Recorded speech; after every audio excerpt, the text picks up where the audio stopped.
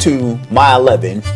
Levin this Wednesday, June 19th. What you're going to see is a celebration of blackness, a celebration of black history. You're going to walk the floors and you're going to be exposed to incredible research, incredible inquiry. You're going to feel it in the air.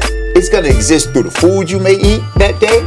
It's going to exist in the artwork that you see. It's going to exist in the performances that you see, from the steel pan, the chorus, the dance, the acting, from some of the speeches and the people that we have speaking. It's a student-led event, but it's based, the foundation of it is all on research, inquiry, and learning about topics which are culturally relevant.